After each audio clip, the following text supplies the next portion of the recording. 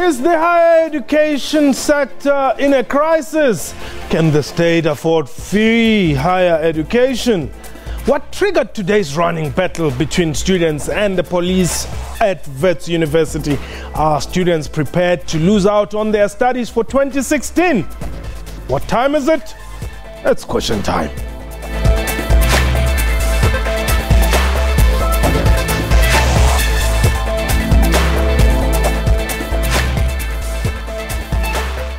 Hello and welcome to the show. My name is Mpho Tsedu.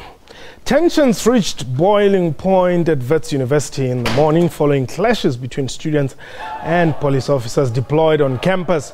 Management had resolved to resume the academic program today, but a group of students remained resolute to disrupt lectures. Yesterday's emergency Imbizo on higher education funding does not seem to have convinced protesting students to change their minds.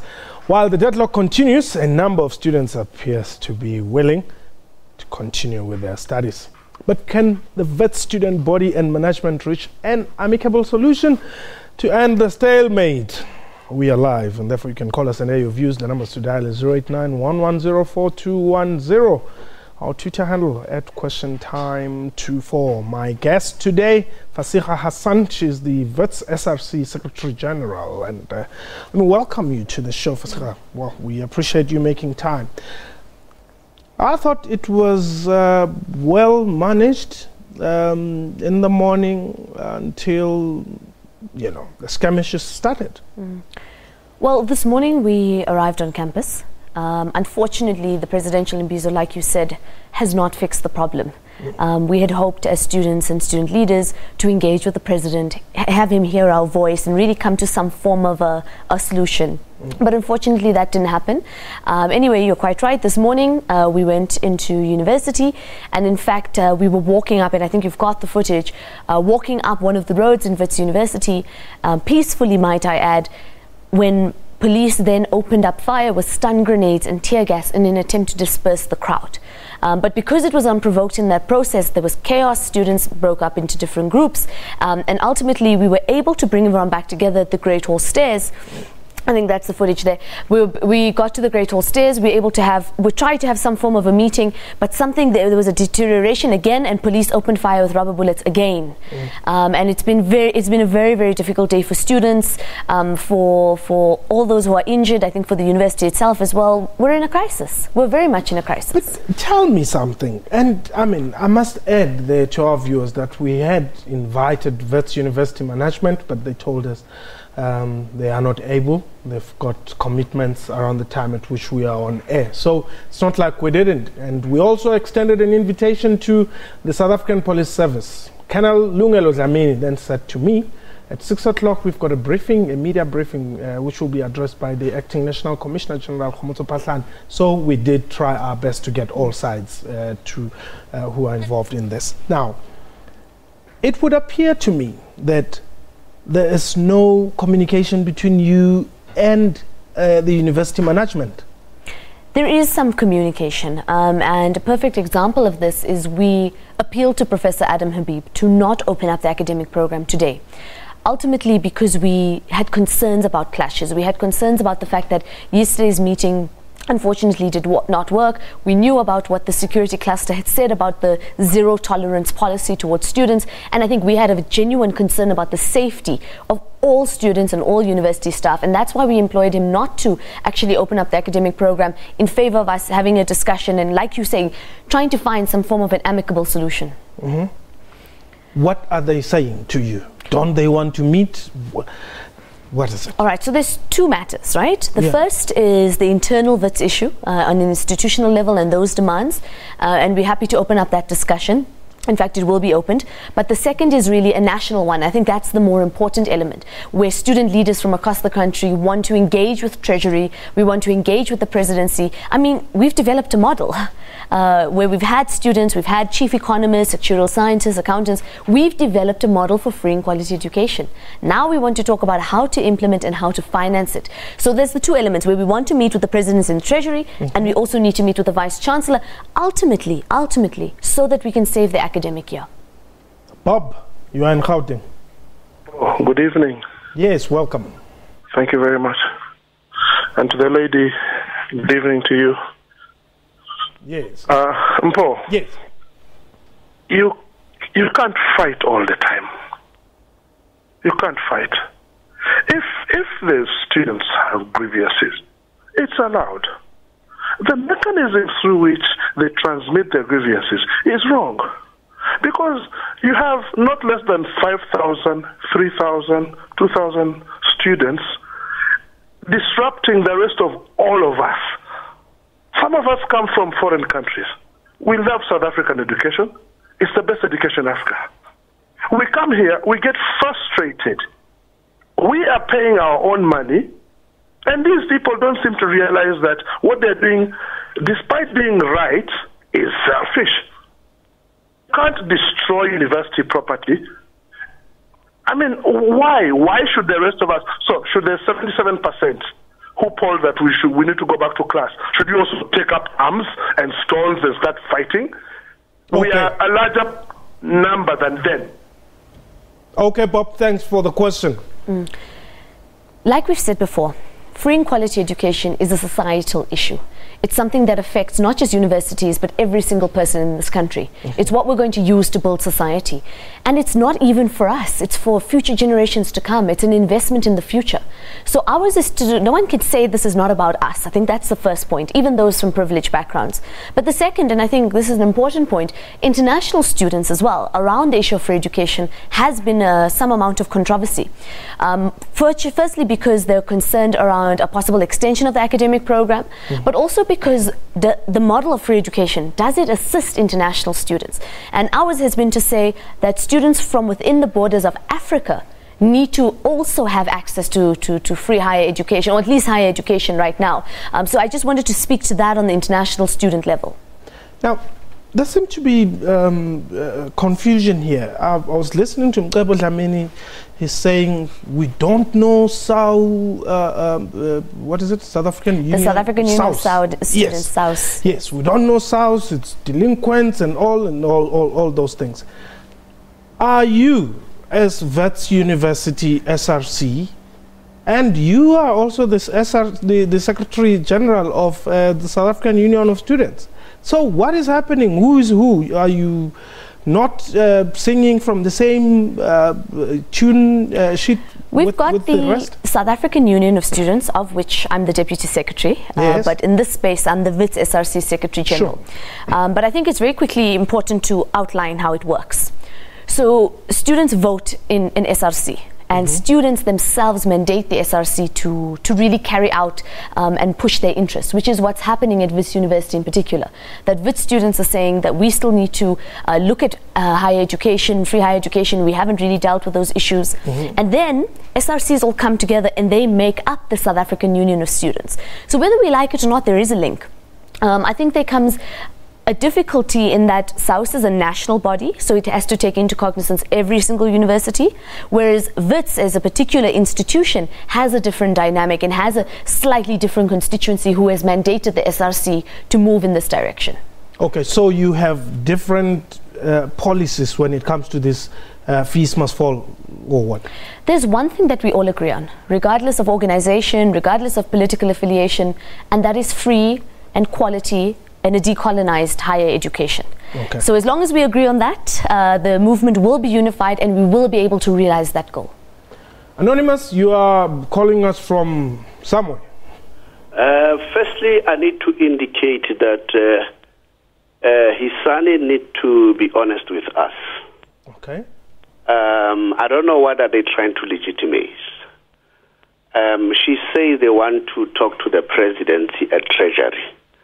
But a process has already been established. Why can't they submit whatever that they're talking about to that process that has been established in terms of the task team? One. Secondly, why are they disrespecting the rights of others who wants to study and go from one class to class and force other learners to stop academic program? Thirdly, why can't they ask? There is this allegation that has been going around that universities are having a lot of billions on offshore. why can't they ask those universities to say, that money that is offshore, why can't you activate it to support the students, especially the poor? Okay. Because you cannot fund everybody willy-nilly. It should be the poor that should be funded, those who can afford. The children of the bishops, the children of people who are earning a lot of money. I think the government has gone too far by saying we are going to consider NASFAS, we are going to consider even the missing medal, the 600. But the question that, as she's saying, they want to talk to the President Treasury, there is a process that has already been established. All right. Why can't we go that route? We've got your questions very quickly. Right. There's a commission on free education, or rather on the fee-free education. And we've, in this very platform, discussed the problems with the commission around how late it's going to report back. And unfortunately, when Minister Nzimande made the announcement, there was a general anger around students to say that access to education remains closed. That even if you're going to cover an increment of, let's say, 8%, on average, university will cost at least 100,000 Rand. All that's being covered is 8,000 Rand. A poor student, a student belonging to the missing middle, still has to pay the 100K. So access remains closed. The commission is coming too late.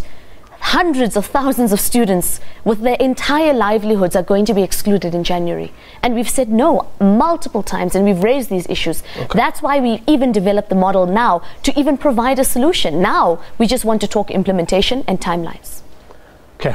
Going to take a quick break. When we return, we'll be taking your call. Here is the leader of the SRC at Wits University. What are your thoughts? What do you want to ask them? What do you want to tell them? 089-110-4210. We shall return.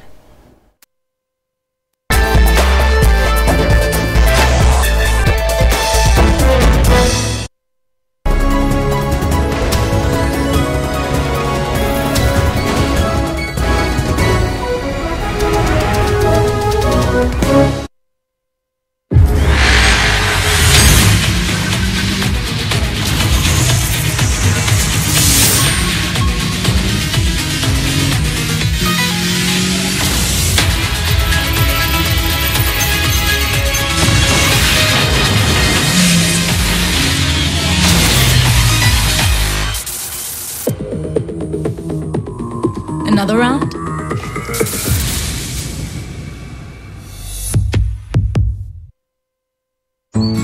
When we were little, life felt big, with something new to discover around every corner. Yet somehow, living small became the norm, until we remember how great living big really is. At Macro, we're still big on being big. Big on convenience, experience, range, and savings. Big on the moments that matter. Rediscover how beautiful it is to be big on life.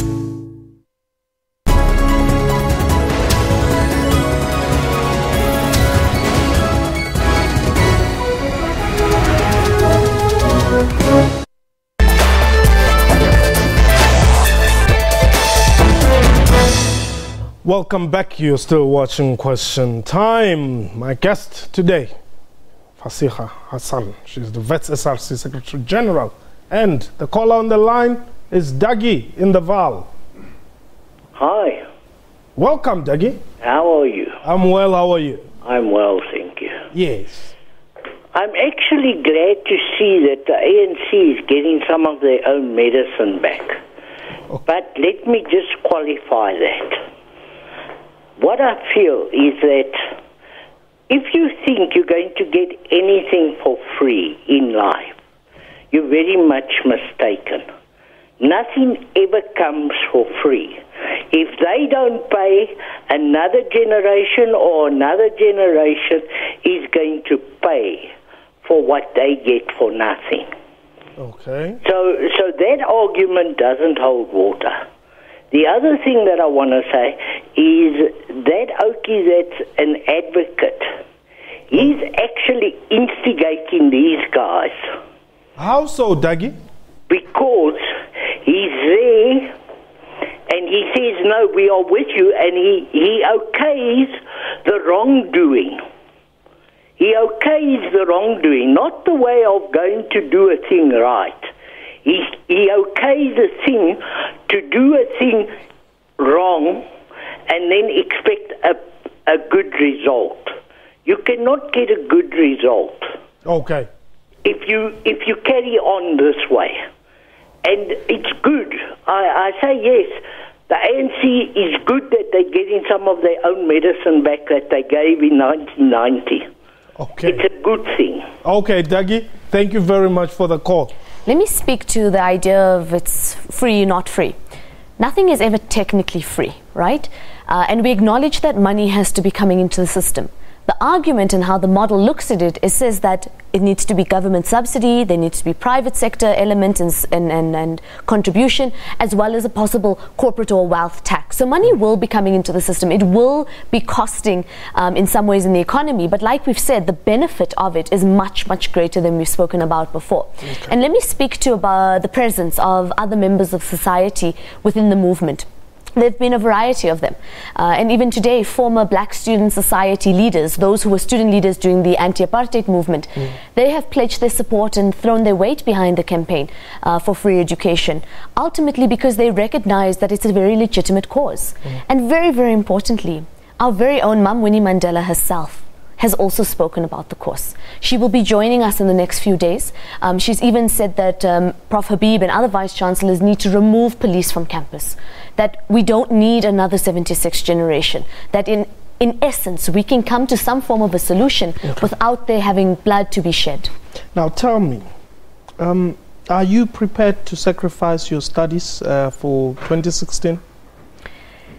That's a discussion that we've already sort of started to have as the student movement. But ultimately, it's not the goal. Let's be honest. The goal is not to lose the academic year. That's what we're fighting to gain access to. But we must be very, very clear in a few things. If the academic year is lost, it will not be the fault of students.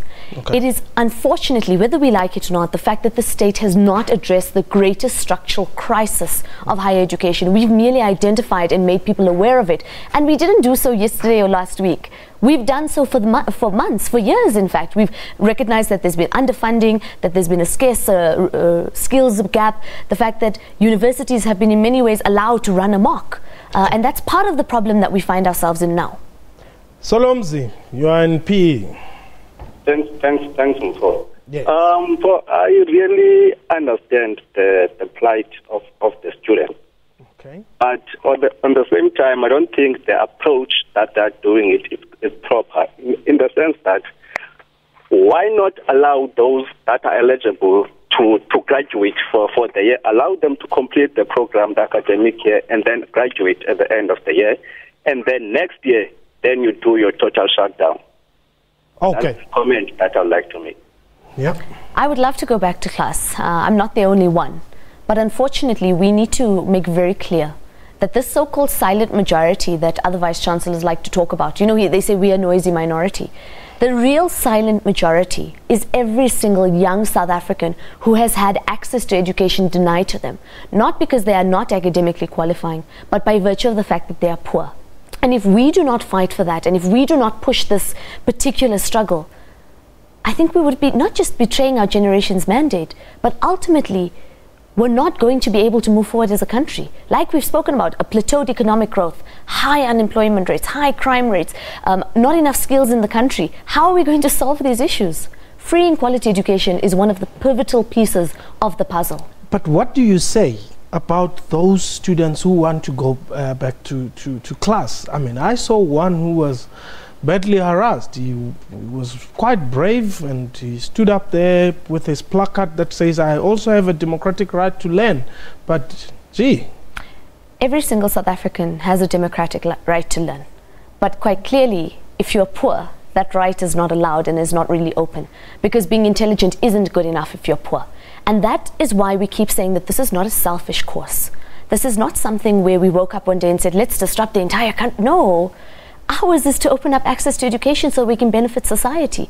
But also to say that when Wits University held their so-called opinion poll, the question was fundamentally flawed. What they asked is, do students want to go back to class? Yes, we all want to go back to class.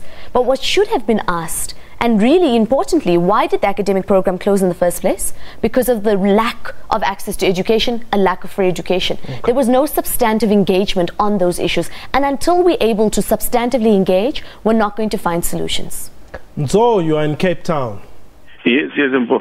I would like just to ask the lady in the studio if she can say maybe she can go tomorrow morning and tell other students that whoever is caught destroying property of the university, the law must take its course. That as a responsibility from the students also to say, if you break anything for the university, you are on your own. We are only for the legitimate cause of free education and not to break the property. Thank you so much. Thanks very much, though, for that question. We've taken a very strong stance on the issue of arson, malicious damage to property and violence, that we condemn it. We are not here to destroy property, right? Ours is to use that property ultimately so that we can learn. But let's be very clear on another matter. When we value a broken window more than a human life, there is something fundamentally wrong in society. And students have come into a space where I think there's a lack of understanding from the public to say what has gotten to the point where we find ourselves in such a crisis. Why is it that we're only showing the footage of what happens after security and police provoke us? Why are we only showing that story and not the other side? But would you agree that you are losing the plot somehow? You're fighting the police instead of fighting the Wits management. We're only in a space of self-defense around police. Police's job, in actual fact, is to also protect us as students, right? It's to protect human lives, less about windows and buildings and pillars and such. But the real enemy, essentially, is not even Wits management. The real enemy is the system, the structurally racist system, the one that doesn't allow for us to learn in an amicable environment. And that is where and how we are trying to target in order for us to, like we say, realize not just transformational goals, but ultimately so that when we go to class, we're going to change the face of this country and materially change the lives of our people. Amos, you're in Groblersdal. Amos? Okay, we seem to have lost Amos there. You can call us back. But there's there's some footage that I want to refer you to. Yeah, of students attacking a police officer by the steps of the Great Hall. I don't know whether the police had threatened to or had manhandled Mcebo, and the guy was badly attacked by students.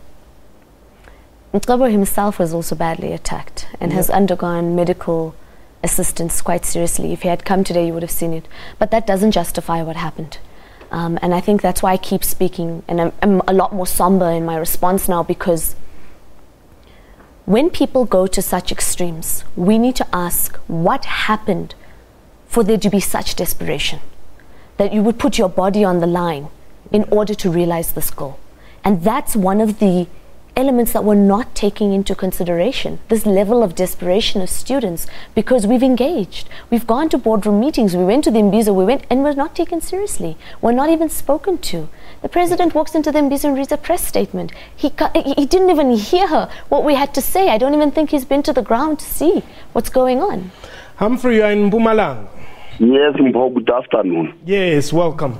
Man, sorry, I've been watching our program and it is very interesting. Let me get to the point. I'm a school teacher. Okay. I have managed my 3 daughters through university, and they are almost the same or bigger than the girl that you are speaking to. And from the look of things, if the lady is speaking, she can afford, the parents can afford to pay for her. What I'm trying to say is almost 75% of parents whose children are at university can afford. You know, let me tell you something. Government is doing all its best. I am a school teacher. We have learners who are, you know, the Section 21 school, there is feeding, there is what. But what I'm trying to say is that if government alone can go, because who is government at the end of the day? Because government is all of us here. I'm trying to appeal to my younger lady there, whose parents I think can afford through that education, to encourage those parents who can afford to pay to do so, and to keep helping the learners who can afford, because government is doing so. Let those whose parents cannot afford be assisted, and let those parents who can afford to do so, because many of us can do so. Many parents, I know black children come from the generation of poverty. Okay. But I can tell you, many of us are driving flashy cars, expensive houses, and so on. We can afford. The lady I can watch here, she's clearly one of those ladies who can afford here. Okay. Lady, please, when I'm a self-study graduate. Okay. I wanted to be a graduate of university. Thank you very much. Unfortunately, we've run out of time. I would have loved to take you on this. I don't know how. Government is not doing all that it can. Okay. In fact, the statistics reveal over the last 10 or so years, they've actually reduced support to higher education. But let's quickly speak about free education for the poor and for all, because I think there's concerns about those. Time for that. Those who can afford, in the initial rollout, will be paying ultimately through either wealth tax or directly to the university. Unfortunately, we've run out of time. Our usual story, but that was question time for today. A big thank you to my guest and to you for watching the show. From me and the crew, you have yourself a wonderful time. Ibe Khoti.